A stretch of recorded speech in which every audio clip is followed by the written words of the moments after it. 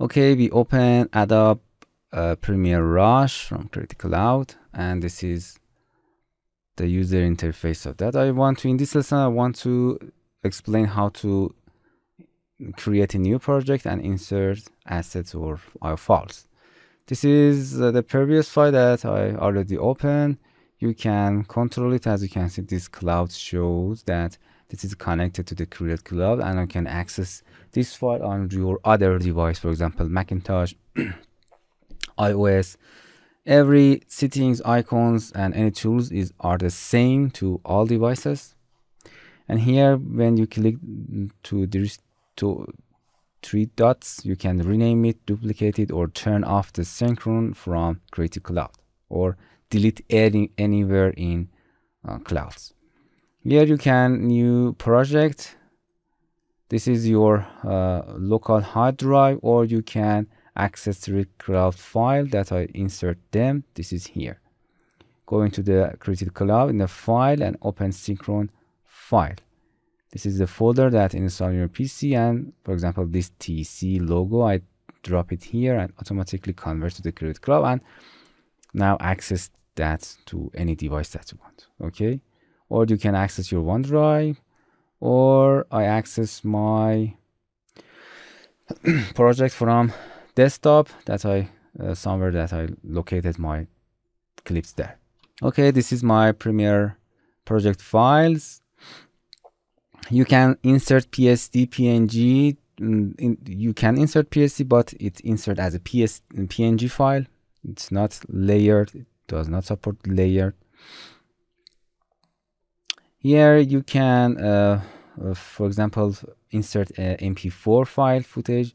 When you dragging over this footage, you can review that. It's very interesting. Click. It select 1, 2, 3 in order. You can insert your MP4 file, and as you can see in this timeline, it says you import that timeline. Here you can select your project name, click on it, for example TC2, sorry, TC3, and here you can change your project setting. It's very simple. Just in this setting you can specify the dimension of your file. This is for example, exporting to YouTube and landscape. If you want to export in Instagram, or you can, it's a mobile size, this is a tablet size, and this is a square aspect ratio 1:1. Those settings, auto frame, it's very interesting. As you can see, this is a landscape version of your video, and this is a mobile version of your video. It's automatically frame the most important movement on your clip. For example, this sun or any person that moves on your video or clips. It's auto frame it. Or here, if it's zooming or zoom out, it's pan and zoom the video for you. You can change these settings in project. Don't worry, just first you can select the project setup here.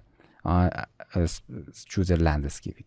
Okay, and it's okay. It's the settings, but you can go back and insert another. For example, sounds. For example, this sound, as you can see, number 4 in order, and this sound, going back. And for example, insert a PNG file. As you can see, it's number in order, or you can insert any image that you want.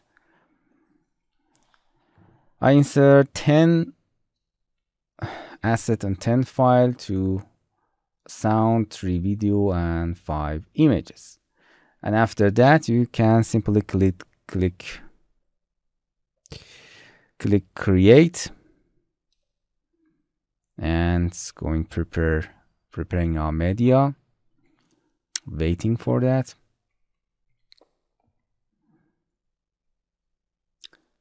And as you can see, with a beautiful animation, it inserts your files. As you can see, the environment of the Premiere Rush is using for tablet and mobile, and it's very simple to use. Here's the timeline, and that's it.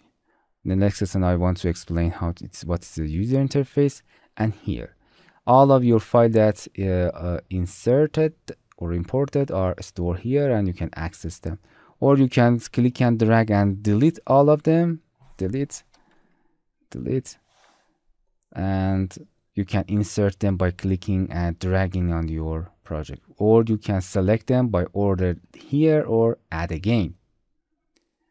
I make tutorial about the Rush in my Windows version, but all of the settings, buttons and settings are exactly similar to mobile and iOS and Macintosh. Because of that, you can use it in any device. It's awesome. We can add it here. Okay, that's it.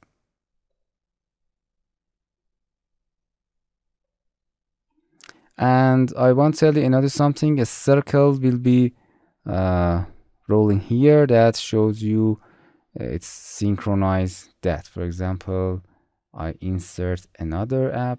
You can go in here. For inserting another, you can hit plus and go to your media. And for example, insert those and add. It's automatically sync your video. As you can see, the circle will be pop up and it's upload in Adobe Create Cloud those project. Okay, so you can click and add here. As you can see, the bottom are very big, and you can insert audio, or you can directly go to your media. And here are assets and all of the assets, project assets. Okay, that's very nice. And here you can go back to your home, waiting to be loaded. And this is our project here. It's synced to cloud. If you don't want to upload your file, you want to save it locally, turn the sync off, and after that you can save your project locally. I explained that. Hello my friends, to continue these tutorials on YouTube, subscribe us, like us, and hit the bell icon. And now you will be alerted about all of the amazing videos that we release.